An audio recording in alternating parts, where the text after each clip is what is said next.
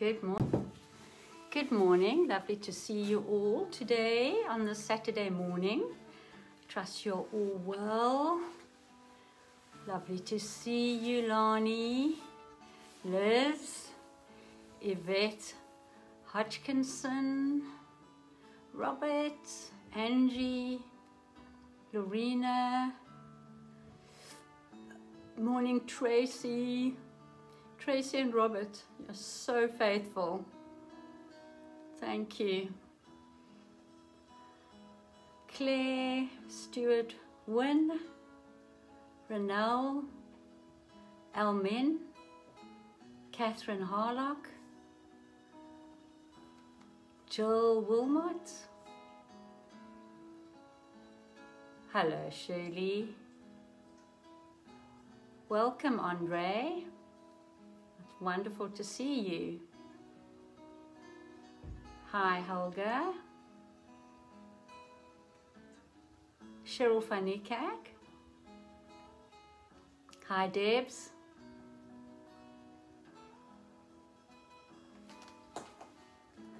Pamela Isaac. Karen Christensen.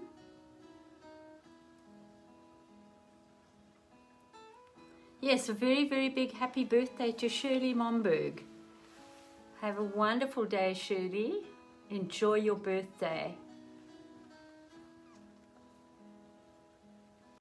Oh, somebody's trying to phone me there for a minute. Yvette, we've seen Rona, lovely. Lydia, lovely to see you. Ansel, good morning. Beautiful Sally, good morning. Ah, that's great. Good for you, Liz. Oh, Pamela says, good morning from a very wet Chester. Excuse me as I grab other glasses. Let's see which ones work today. How about those? Those are Benny Bookworm. Little round Benny Bookworm. Works with my scarf, so that's fine. Morning, Glennis.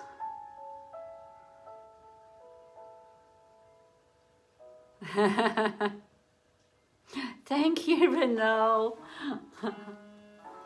I'm finding my new self, Renelle. I feel like I'm coming out of my grave clothes at last.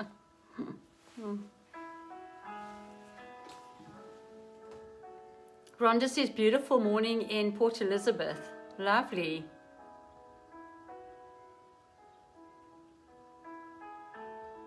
Isn't it great that it's Saturday? That we in weekend? Natasha, Festa Victor. Is it coffee time? Do you bring your coffee with? Thank you.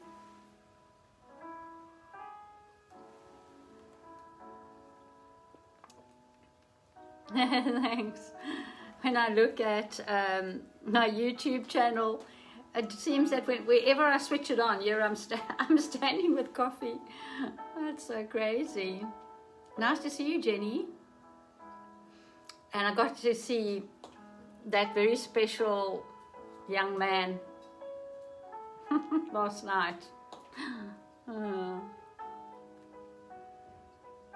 Lorena says, gorgeous day in Jerusalem. My heart is longing. Oh. Yeah, cheers, Gerda. Lovely to see you, Neville. There's about 5 of you guys online now. That's awesome. Come on, guys. Get your friends online. Just because I'm female doesn't mean it's a woman's morning. Come, come, come. Share it with the guys, please. Helen. Yes, grab yourself a coffee.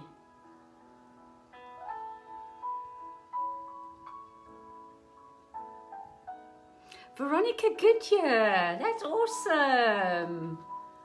Special woman of God, resilient and just going for Jesus every day. Awesome.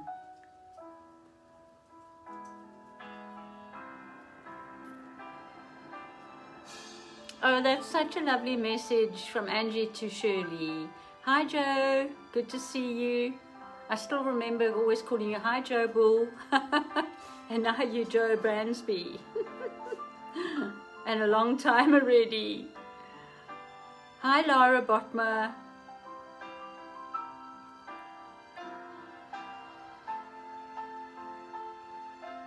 Well, there's 39, nearly 40 of you, and I don't think I will delay.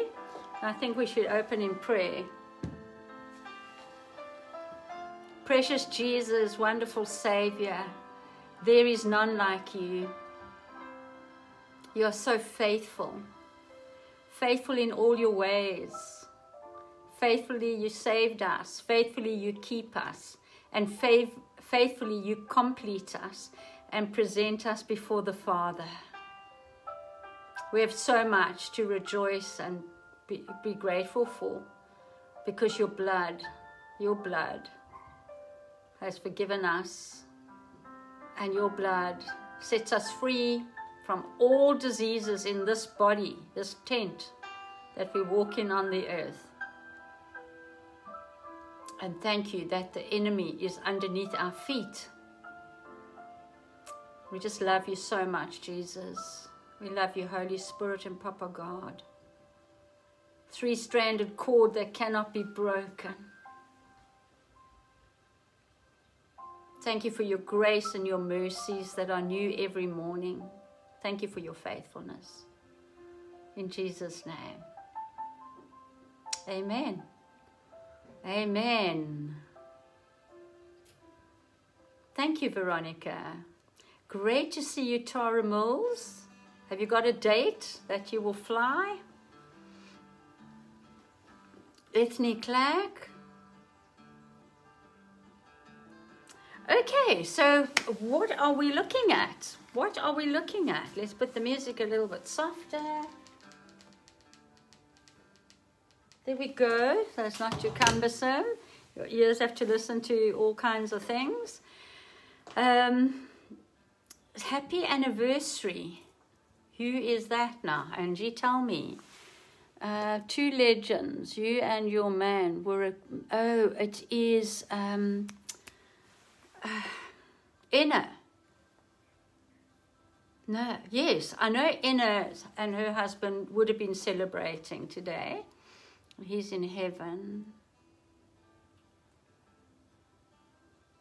No, it's not our anniversary, Ange. I'm just encouraging people to move beyond politeness to a place of acknowledging that we have emotions and we don't have to apologize when it's already like 20 months and we're still in a process of healing, and to know that when you lose a spouse, it feels like your arms and legs were cut off and your heart was gouged out, and that we will be mindful of one another's journey. So that's lovely. Yes, thank you, Alfie. It's quite, we've set into winter now, and this is personal, but the new fashion now is it looks like your jacket's almost a bit too big. Feels like it's got it, but it's not. That's just the way it is. So this is the new thing. Okay, I love clothes. I feel how you dress is art. I feel how you express in your home is art and creativity. What we put on canvas or on material or in writing displays the creativity of God in everything that we do. So never hold back in being who God has created you to be, and that's male and female. My husband used to love his skinny jeans and his scarves and jackets. He was a good dresser, and he always said to me, when you are short as a man, you've got to make up an entry. You've got to make sure that you dress well.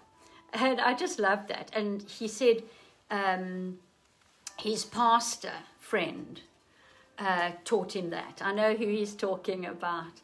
And from Good Hope Christian Center, Neville. And Neville always said, because he's also not a very tall guy, and he always said, if you're a short guy, you better just dress immaculately, because it makes a statement if you're a short man. Isn't that incredible? And yeah, and so guys, you just go for it. Just display the fullness of who God created you to be. Do not be an apology, but be a bold statement that when you walk in, people think, who is that person? Who are they? They look distinguished, or they look different to everybody else. And yes, it is. We are different, and it is so, because we are children of the King. And the beauty, it comes from the inside out, that there's a radiance on our faces and light in our eyes and joy in our heart, in spite of what you are walking through at this time. We count it all joy that we have a hope and a future and an expected end. Isn't that just amazing? It's lovely to see you, Philippa. And so yesterday and the day before, we've been looking at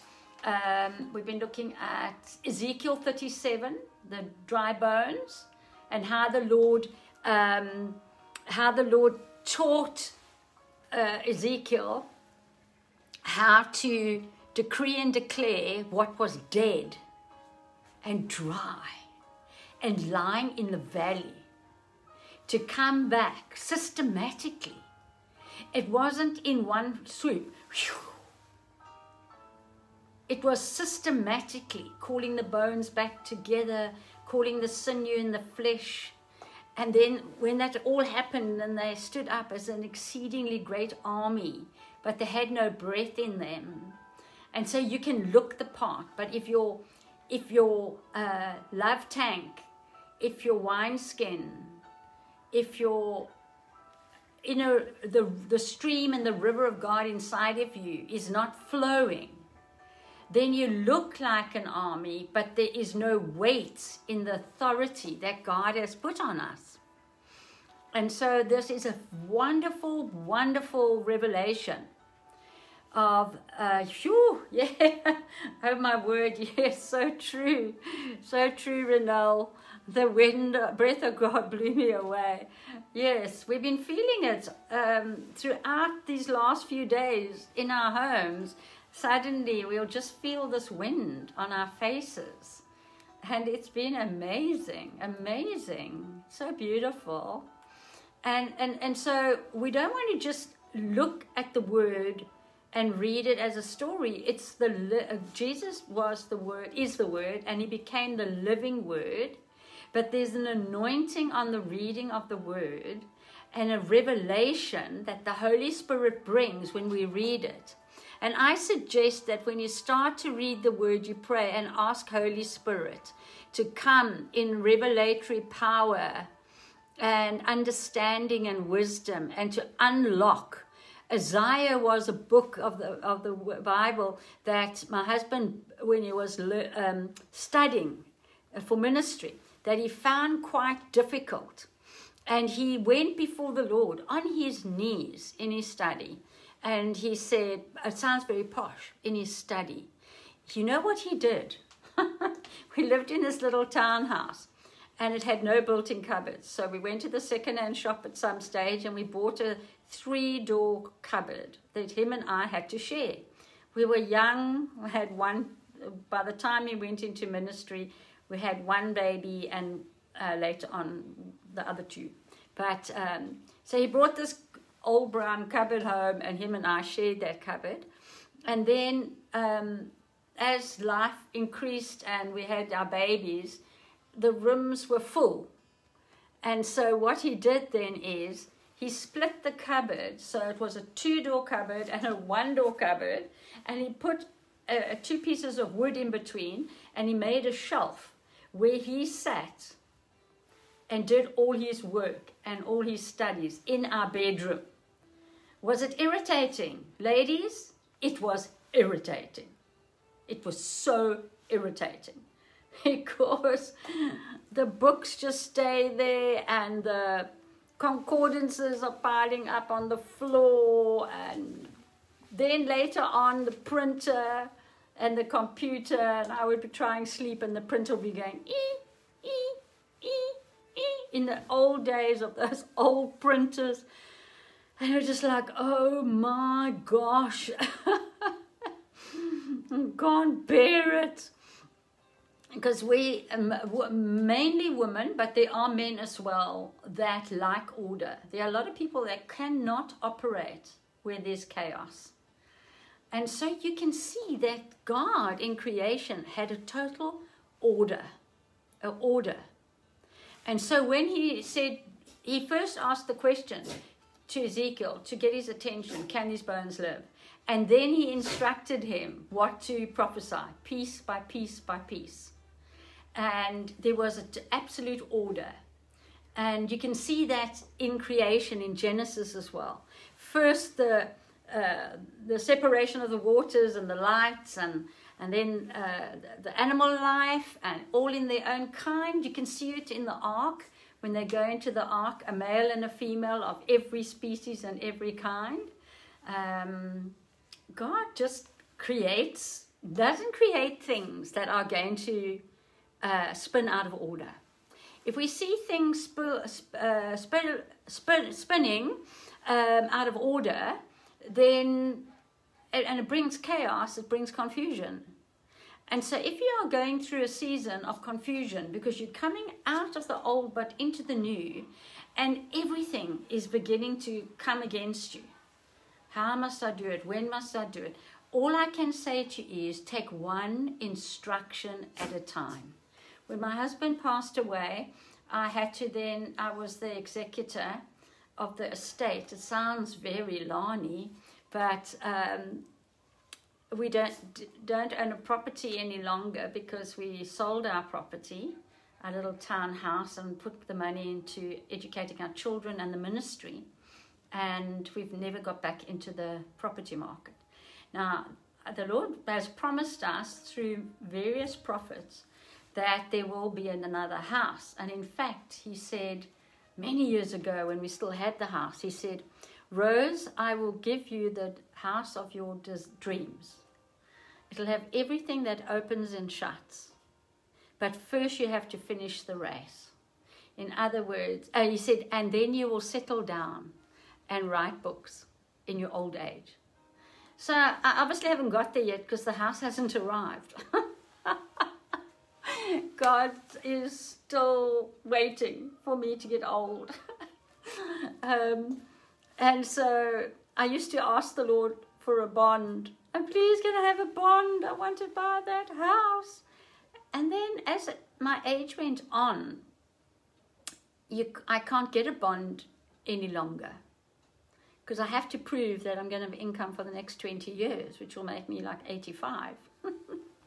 So I said to the Lord, well, then that prophecy, fat lot of use that was, it looks like I missed it. And the Lord said to me, I didn't ask you to ask for a bond. Start asking for a house.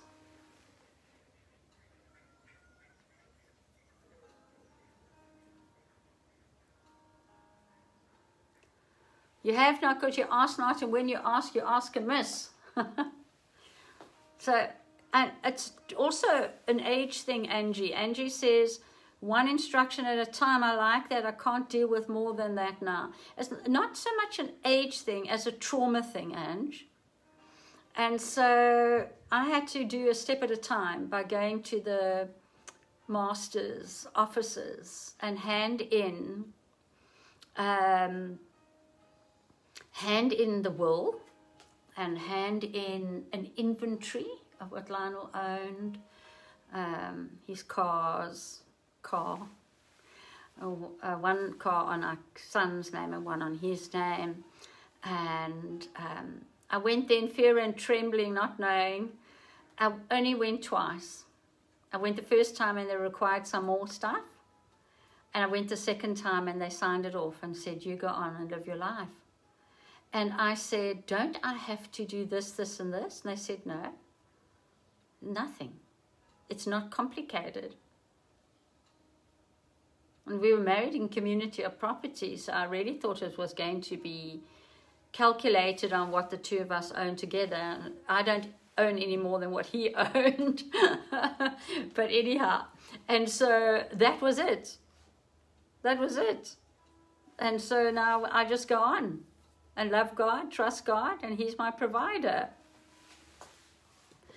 I know for women, they believe that they're going to marry, now there's light on my glasses, they believe that they're going to marry a prince.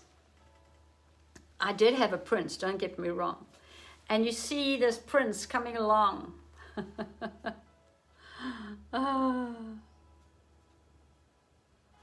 And the prince comes and sweeps her up and takes her to a castle and provides for her every whim and leaves her this huge legacy. Doesn't always work that way.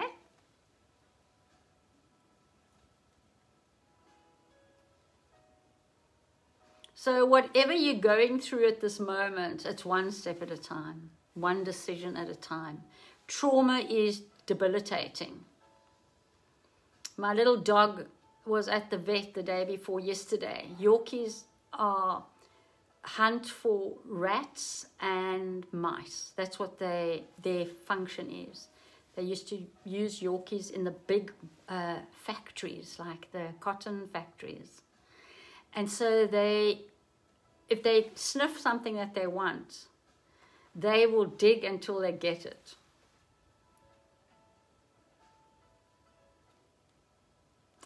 And so we have a big wooden fence between us and the farmer next door.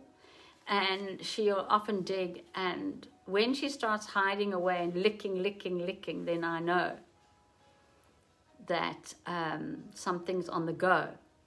And so the little nail on the side got damaged on both feet. So now she's had both operations on both feet. And they've removed the nail and so that it won't grow back. But because of trauma of going in the ambulance with my husband for all those years, 3 years, I cannot take this dog to the vet. I just cannot. I will just say to Jess, the dog needs this. No problem, I'll take your dog.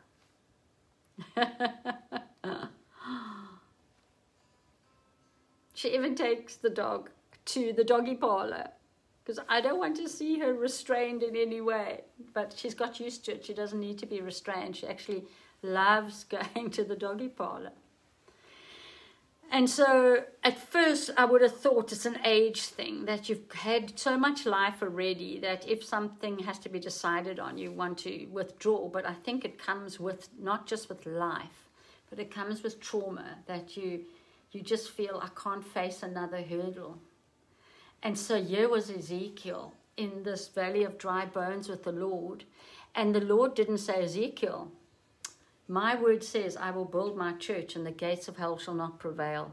All I need of you is that you play your part. Because that is the statement over life.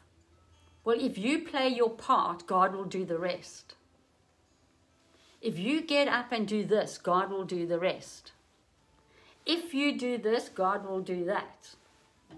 God has already done it before the foundation of the earth. We just have to realize who we are and stand in it.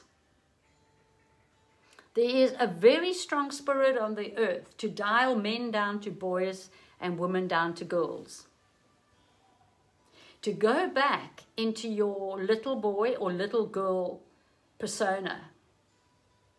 Especially if somebody more beautiful, more handsome, more educated, or more wealthy steps into the crowd, those that feel they don't match those criteria subconsciously, not consciously, begin to withdraw. You'll see it on the body movement, and you'll see it in the level of conversation.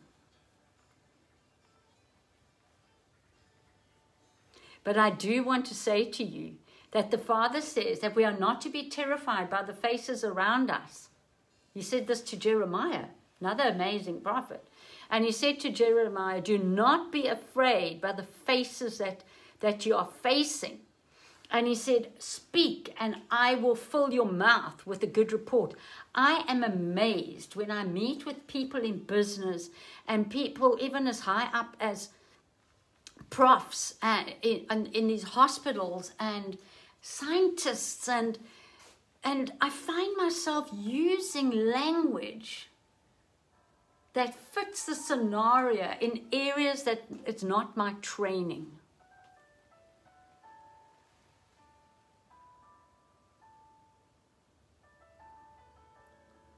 Because God says He has all knowledge, all understanding, all wisdom, and if you lack, ask Him and He will give it to you liberally.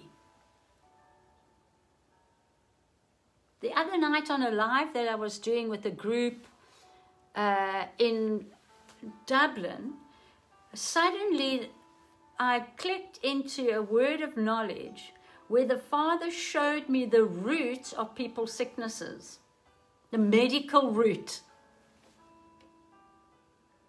If the lady said, I have terrible acne, it's a hormonal thing, and the Lord said to me, no, it's her gut.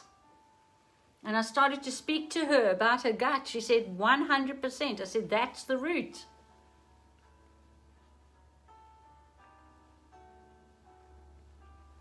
So Father is saying, do not, as Joe is saying, Joe Bransbury, she's saying, yes, we tend to go back to default. And we default back to the little girl or the little boy because we can't compete with the players that we feel we can't compete with those players. And Father is saying, stand up, even in your valley of dry bones. There is a systematic order to go from dried bones to a place of an army with new breath. I have many people that say to me they don't feel that they have the capacity any longer. And my question is this: are you still breathing? Are you still on the earth? Then your time is now. Because if not, then you would have gone to heaven. While you are in this tent and on the earth, you still have a function. You still have a calling. You are going to excel in all your ways. You are going to excel in all your ways. As a mother, as a father, as a husband, as a wife, as a mentor, as a counselor, as a friend, as a child of God. These are all callings that God has put on us. In your leadership, in your devotion, you will excel in all your ways when you understand that your leading in this dance comes from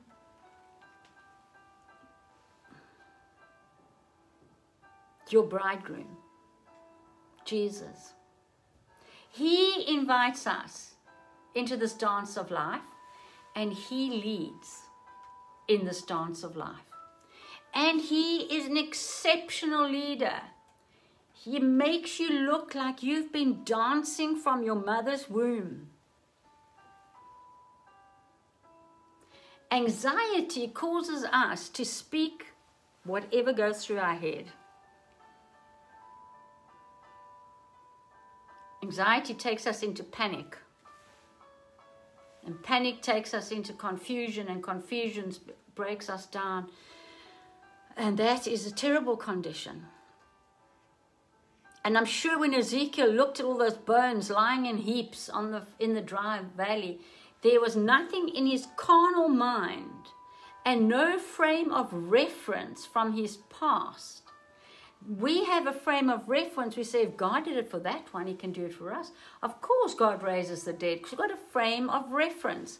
There's no account that there was any other valley of bones.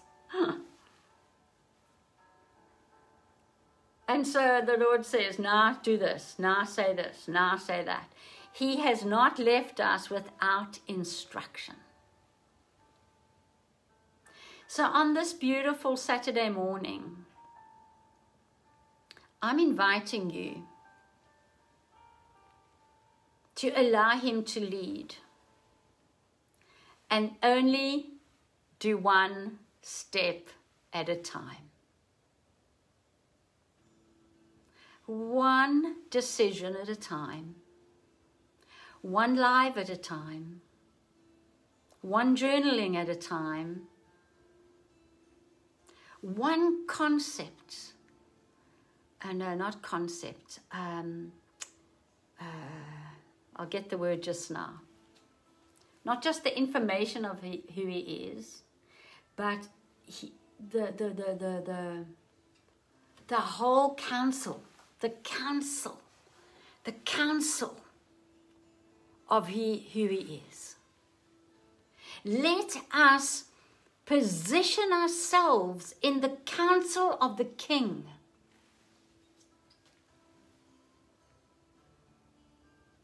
There are some things that we lead in, and the Holy Spirit is standing on the side with something much more amazing, because we are taught to be responsible and be self-controlled. And that is true. That is true. He didn't give you a frontal lobotomy when you came to know. Frontal lobotomy means half your brain taken out. We have a mind, but your mind is subject to Christ. So last night I had a dream, which is not a surprise. Prophets dream a lot. Oh, this cup has got a lot of lipstick on it, eh?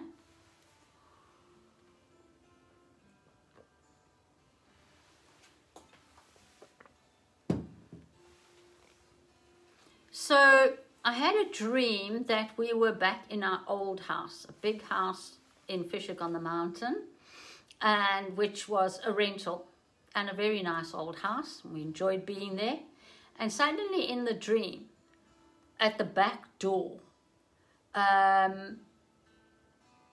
somebody put up a post to say when you're on a live, but now it's gone. It was at the top of my screen. Somebody on WhatsApp.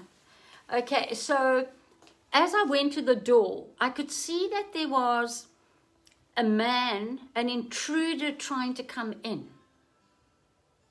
And I had not, in this door were two wooden stoppers that sort of turned into the wood like a wooden screw. It wasn't metal. A wooden screw that screwed the door closed. It's a very old house, and it seemed to be what they did in those days in the stream. But as I am trying to check that the two wooden bolts, the person on the outside pushed the wooden bolts, and there was no longer thread, and they were beginning to come out. So I held them both in, so that that person on the other side would perceive that it is locked.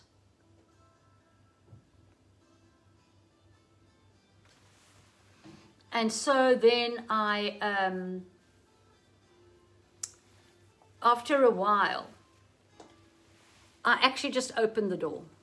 I confronted it. I'm like, what do you want? What are you doing here?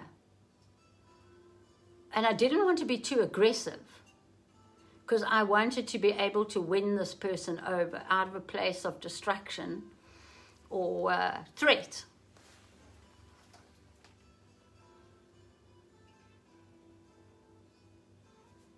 And I said, you can come in. We're about to have a meeting. You can come in. Come and join us. I'm not afraid of you. And during this meeting, another one, a Skabango, joined this guy. And at times, as I was ministering, I would look straight at them and I almost took them by their shirts. This redhead is bang for niks, ek skrik for niks, because we have authority. And I would say things to them. So then that part of the dream changed. And I was in a marketplace, walking in the passages of like when we're in Israel, in the market. And there I saw these two guys again, who I let go at the end of the meeting. I said, go, but don't ever get in my face again. So they left, but I saw them in the marketplace again. And when I looked, they were sitting at a table, and they were about to connive other innocent people. I went up and I pulled out the chair and I sat down. I said, hello, how's everybody? I didn't acknowledge them. So great to see you all. I think I'm going to have a coffee as well. And they were having coffee, but they did not recognize these guys as crooks. They were being all so sweetie sweet, girly girly. And the next minute I said, by the way, I'm paying for the coffees. You girls and guys that need to go and do stuff for the conference, you go. Leave this to me. And they looked at me and I said, no, these aren't who you think they are. Go. I will see to this. And I started reading this to the riot act, that they better not mess with the sons and daughters of God. That was the dream. And so I want you to know that I saw them, the people sitting at the table. Who's at your table? Go back to the little Christian. We've got to bless everybody. And they didn't even know that the enemy was sitting at that table. There's two kinds of enemies. The enemy that is hidden and goes around stealing from you, and the enemy that will challenge you and not be hidden, but will manifest in your face.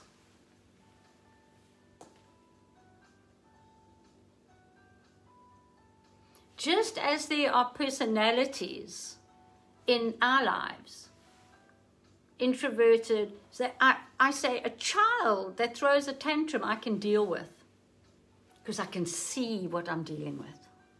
A child that displays outward rebellion, I can instruct.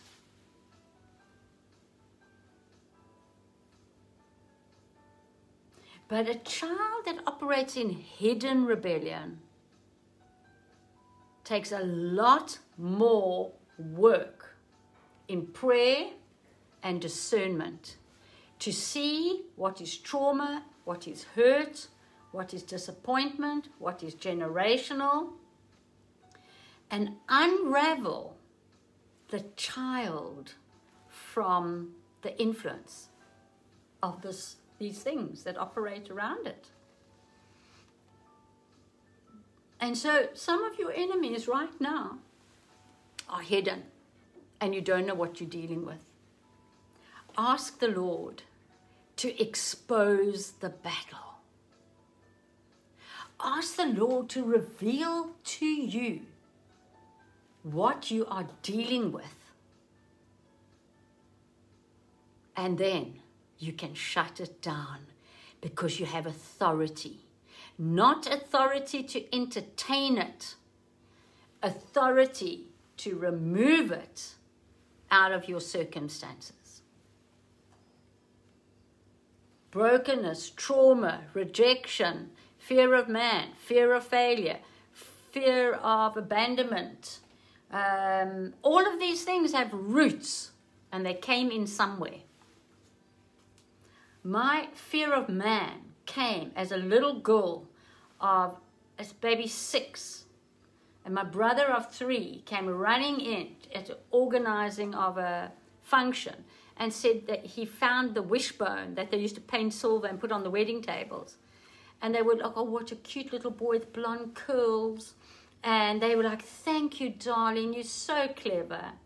I went back the same trail, found another one, ran in, and they were like behind their hands about the fact that I was looking for attention and probably took it off a table.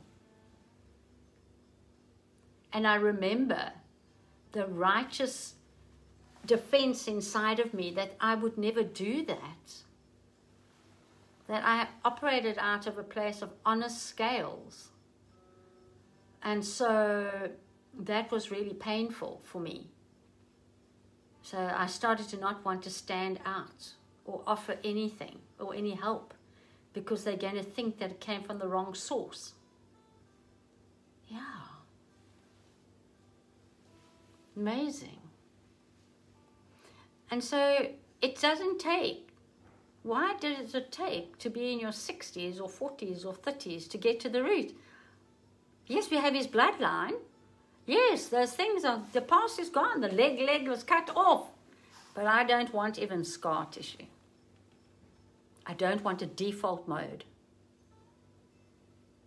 And so now how am I going to end this morning? I'm going to end this by saying, we are the righteousness of God in Christ. We are the head and not the tail.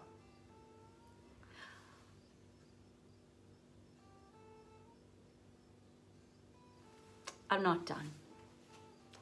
Yesterday I said to my daughter-in-law that I've been battling the last 48 hours.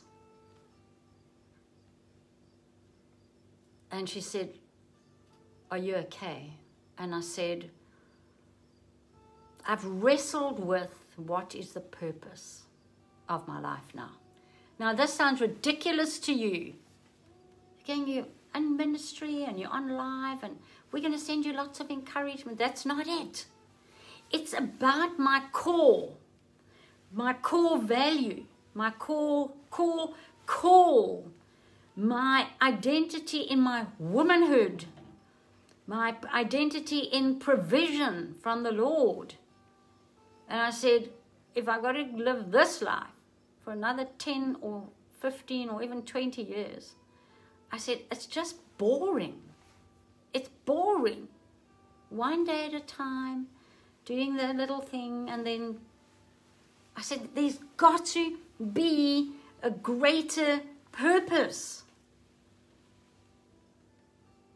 I said, I want my husband back. Yeah. And I'm an outward processor, so I will tell you all of this, and by the time I'm finished, that's settled, you know. And so I said to her, I know what it is. I operate very well in I don't want to say in a program, in purpose. I operate well, that I set my alarm and get up every morning, because I'm an early riser. I don't even need to set the alarm. I wake up and I'm up by 6 o'clock. I love the cool of the morning. I love listening to the word. I love listening to my music. I like taking my time.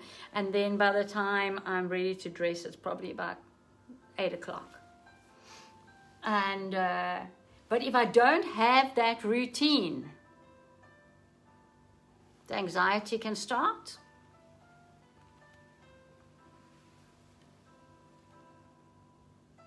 Don't be ashamed to say that you're battling with anxieties. Only when you recognize what you have can you be healed. Only when the Lord said to Ezekiel, he said, do you see that? Ezekiel, if he was living in the church today, would have said, by faith they are whole. Yes, Lord, I see, but I know that in the next season in heaven they will be whole again.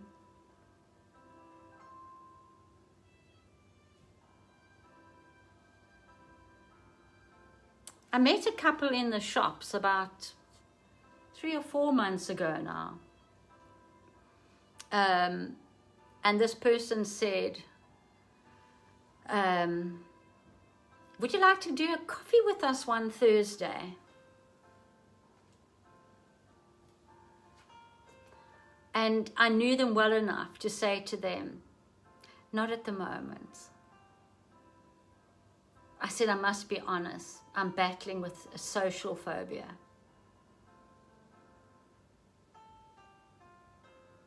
I was so shocked when it came out of my mouth.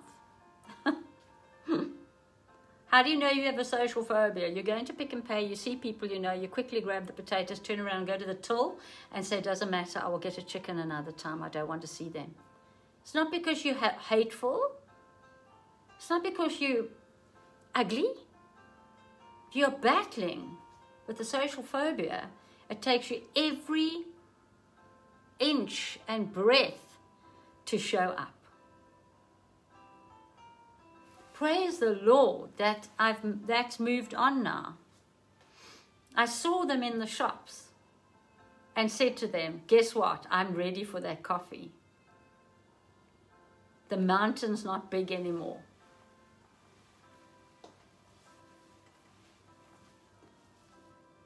When you have to acknowledge that you're battling with the social phobia and get up and preach every day, you realize it's all the anointing.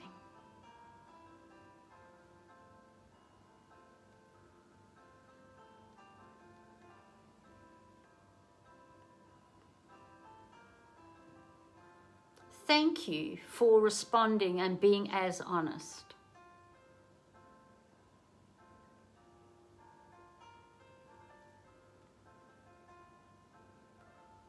One of my children, of my 3, of my womb,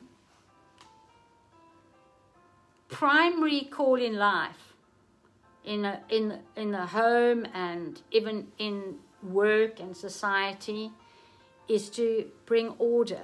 But it's not to bring order because of a bossiness.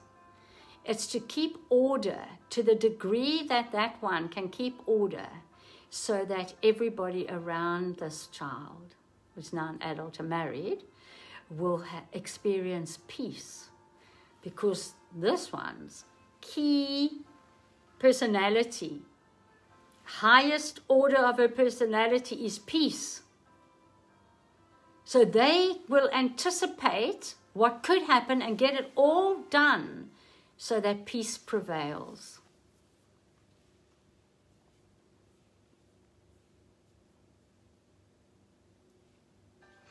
Rhonda, I want to encourage you and say to you that I met you without being introduced to you.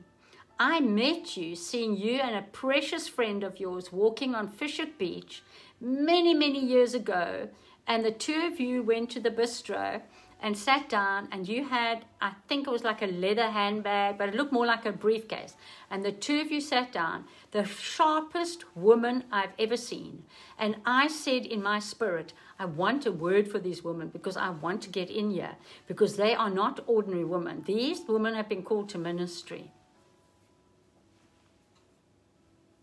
I never ventured over. Your conversation and your coffee finished and off you went. And then I started inquiring, who are these two women?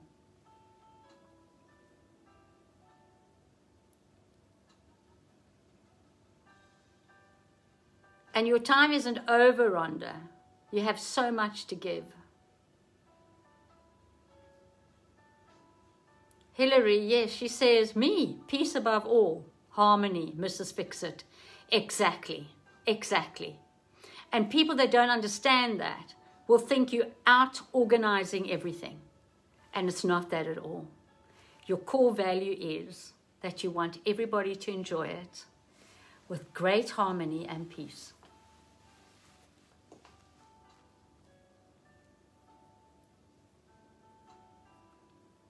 You'll never believe. Hi, Eve. Lovely to see you. I will keep going. And this is my safe place, because truly what Father has put inside of me can just come out in front of the camera. I'm fine with that. And my sister Lorraine Burt is online. And Lorraine, we're speaking about stress and anxiety and how people like us that battle with phobias like social phobias or because of damage and hurt, how we cope well with routine.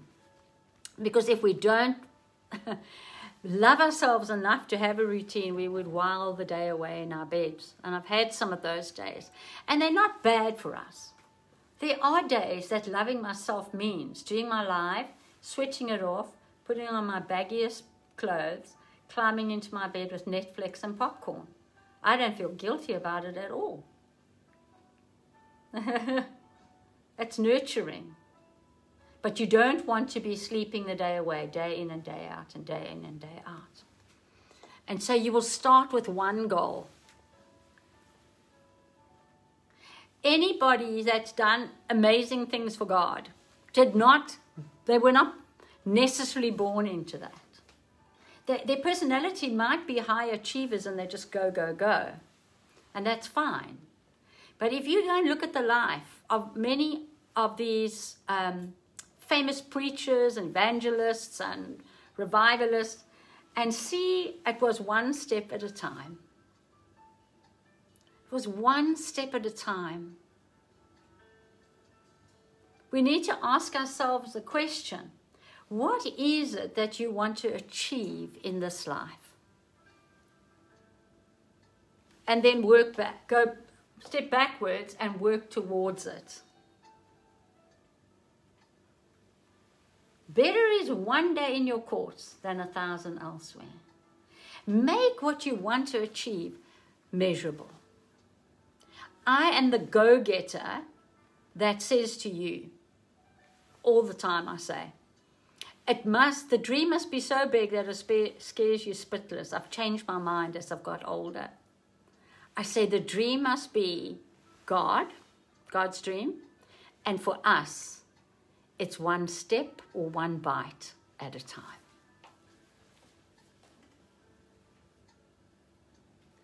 People are not looking for fast. People are not looking for frenetic. People are not, they're looking for doable. They're looking for people that will stop long enough to encourage them. They're looking for people that will point them back to answers. And the answers have to be in this word. What does the Lord say about it? Counseling needs to be biblical counseling.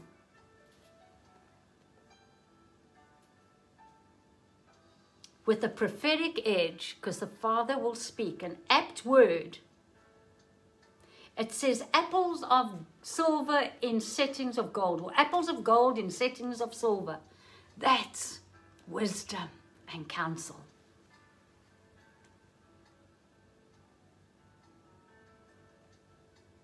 Religion forces us to do particular things to prove that we are excelling in God.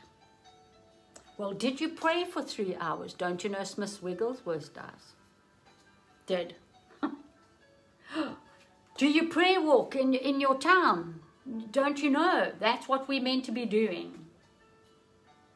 Are you keeping a journal? Are you keeping a diary? Always remember that what you minister from your gifting. Mine will be prophesy, prophesy, prophesy, prophesy. Why don't you prophesy? Anybody can prophesy. You should prophesy and you should paint. It's nothing to paint. Pick up a brush. Paint, paint, and prophesy. Paint, paint, and prophesy. Because the carrier of my call is in that area. If the carrier of your call in Jesus is teaching, you will be good. Do you study the word? You need to study the word every day. I hope you get up an hour early to study the word. Are you writing it down? Are you reciting it? Are you putting it on your fridge? Are you reminding yourself? Because their carrier is teacher. If your carrier gift is evangelism, you go, how many people got saved in this lockdown? Are there any figures about who got saved? Who's discipling them? When are we going to get out there and win the lost? This being stuck in our home with closed doors is nonsense. Carrier is evangelism. Pastors, I will say to a primarily pastoral gifting, I will say that person has gone around that mountain long enough now.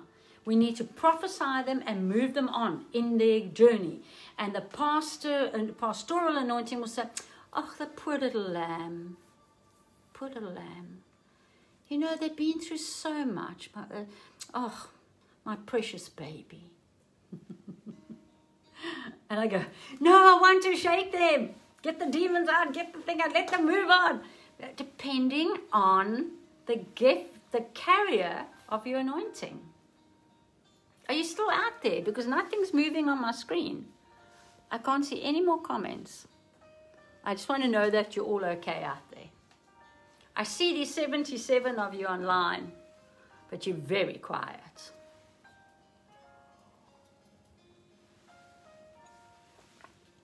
That's quite right, Rhonda. It was Suzette Owen. I've since then met her. She's a lovely, lovely lady. Fabulous friend. Thank you, letting me know you're still out there.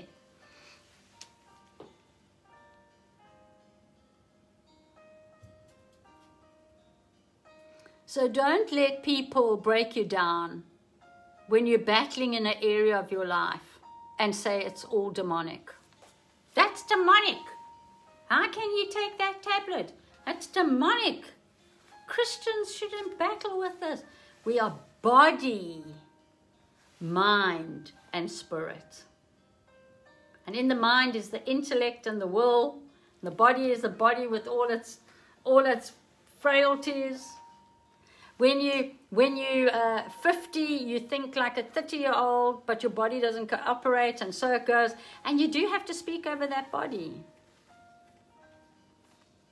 And your spirit is your spirit, and your spirit is whole, and your spirit is alive, and your spirit has dreams, and your spirit is led by the Spirit of God. But the body and the mind have to follow. And so we do need to build ourselves. How do you build yourself up in the most holy faith? Speaking to yourself in hymns and songs and spiritual, what does it say? And spiritual, can't remember. Then Rabba Shanda, Father, I ask you to build me up. I thank you, Father, that this anxiety is not going to be my battle today. Today I'm going to stand in freedom. I thank you that you are busy healing me. I thank you, Father. And then you need to ask the Lord, what is it besides trauma and hurt?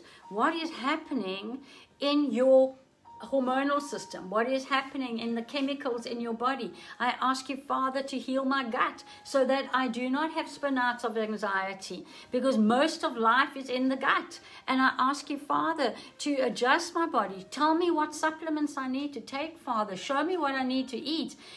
Get the book, Eating God's Way, and have a look at what's going to feed your body. If you only have it while you're on the earth, you may as well look after it.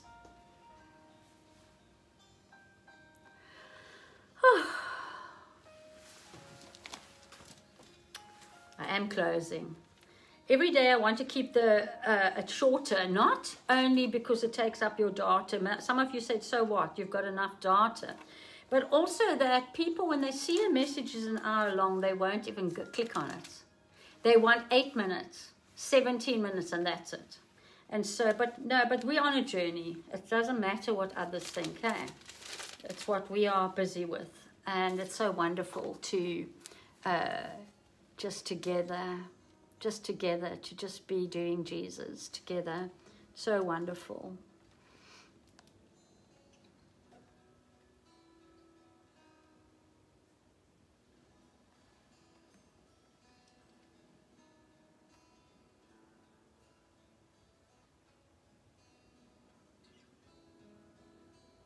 Lovely that in Ezekiel 38, I opened here wanting to go to 37, but my eyes fell on this.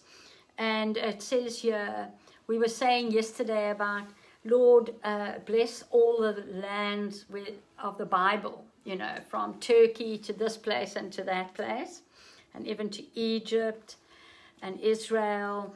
And then in Ezekiel 38, verse 7, it says, prepare yourself and be ready, you and all your companies that are gathered about you, and be a guard for them. After many days you will be visited. In the latter years you will come into the land of those brought back from the sword and gathered from many people, on the mountains of Israel, which have long been desolate. They were brought out of the nations, and now all of them dwell safely. You will ascend, coming like a storm, covering the land like a cloud, you and all your troops and many people with you. Thus says the Lord God, on that day it shall come to pass that thoughts will arise in your mind and you will make an evil plan. Okay, so we won't go up there, but it's lovely that God is saying, after all the storms we're going through, that he will gather us He will gather us. That even though we feel scattered, or even though we feel like the bones in the valley. Angie, I just felt the Holy Spirit quicken this. He said the reason why you suffer with social anxiety at this time is because you are burnt out in being needed. I know that's the root. And so you want to extend yourself, but every time you do, somebody requires something from you. They require you to pick up their load. They require you to give them that word. They require you to battle with them. And in early days of ministry, that was what you wanted. That filled your love tank. But now, after pouring out for so many years, you're going, I can't. And I feel like God is going to change the shape of the ministry that is on your life. I'm not sure if it's writing or releasing new music or maybe doing Facebook Live, but I feel that God is going to protect you having to show up physically at every occasion. I feel like it's a time that heaven's going to pour its rain on you and water those places that have been so dry. I'm going to say, honestly, I feel that in all the groups and churches you've belonged to and led, there's been a lot of abuse. And because you have such a giving heart, you just keep giving and keep giving and keep giving. And Father says, this is a season of replenishment. I will replenish you, my daughter. I will refill you and refuel you, not for another battle and not for another appointment. I'm loving on you because you are my beloved. I'm loving on you because you are my precious daughter. There are many of you that can identify with this prophetic word. We want to get better, and we want to get better quickly because there's work to be done.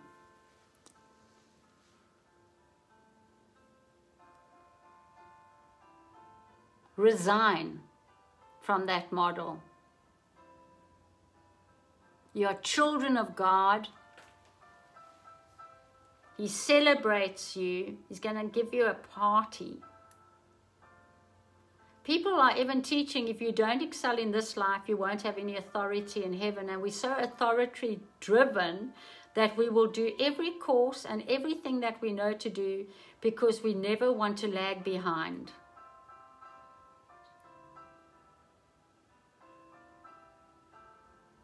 We don't share what's on our heart lest it doesn't match that person's doctrine. And then we will be shamed. For me to use the wording, the counsel of heaven or the counsel of God or the courts of heaven, I had to do it with a caution, because I've been told by so many people that some of these teachings and using the word vibration or there's just so many things you're not allowed to say. And they will say, those that teach will be of a double judgment. And being a woman and bringing stuff, they will first of all say that the word says women are not apt to teach. Because look, you're going off the course. Where are the 10 scriptures to back this up? And there are scriptures to back it, that I can assure you. So your womanhood, if you're a woman, your man, if you're a man watching today, you also will be marginalized because did you study? The woman will just be you're a woman, and the Bible says. The man will be, where did you study? Have you got a degree? Did you do theology?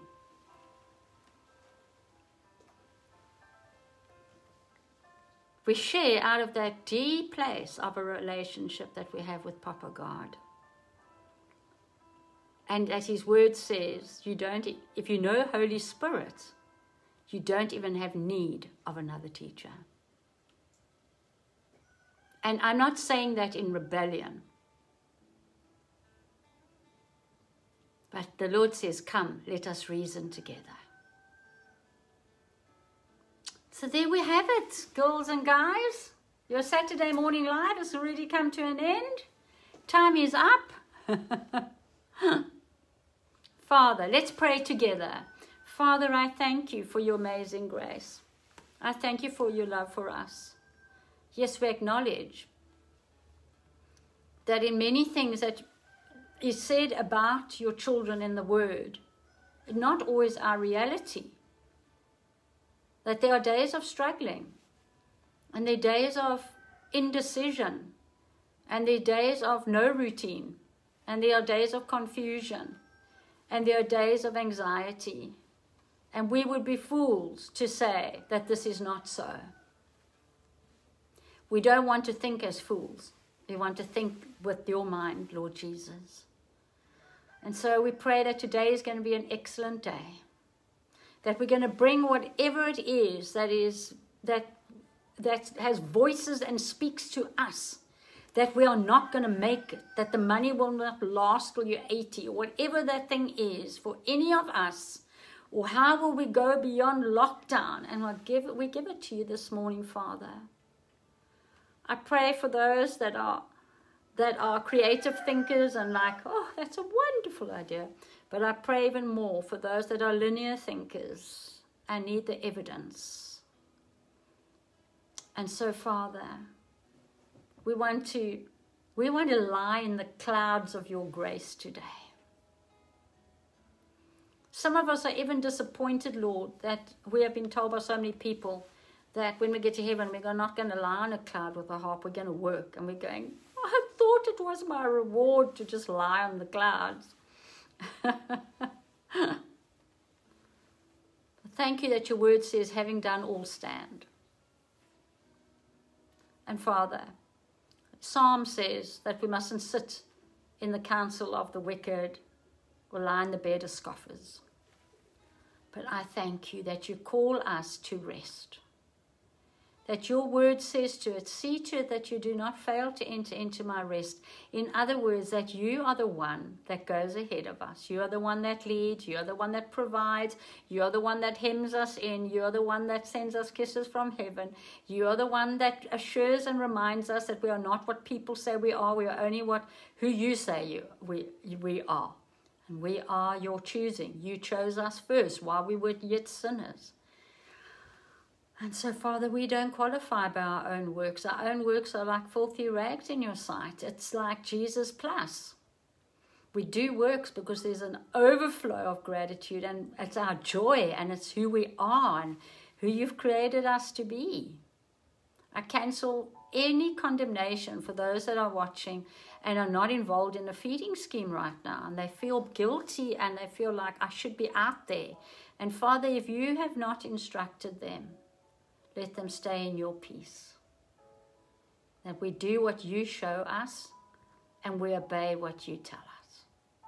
And so we thank you for a squishy day of fluffy clouds, wraparound comfort, songs from heaven, and big, big dollops of healing from the fray of the battle. Thank you for your love. Thank you for your complete work. You are the great I am. We are those that are becoming, but you already are. I am. We love you, Lord. We thank you for your grace. Amen. Amen. And amen. Have a wonderful day. Make popcorn, watch a movie, listen to music.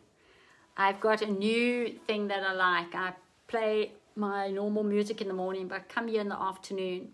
I put on French cafe music, what you'll hear in France if you were walking in the streets and the cafes. And it's just so lovely. It makes me feel like I'm on holiday. Beautiful. Okay, love you all. Tomorrow morning, being Sunday, the live at 10 o'clock will be on Word of Life page. So I will see you on Word of Life page at 10 o'clock tomorrow morning. Have an awesome day. God is awesome and He's made you awesome. Love you lots. Bye.